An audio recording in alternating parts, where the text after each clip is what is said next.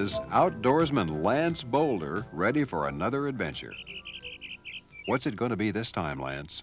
I'm searching for a place to live where I can build a cabin so I can go there between explorations. I'm camping in different places to try them out. I've got my tent right here. What kind of place are you looking for? Well, I want to find a place in a forest and where there's not too much rain so I can go hiking a lot. It should be a quiet place because I'm a light sleeper. And I want it to be close to a good road that leads to an airport so I can fly my plane. And it should be where there aren't many people around.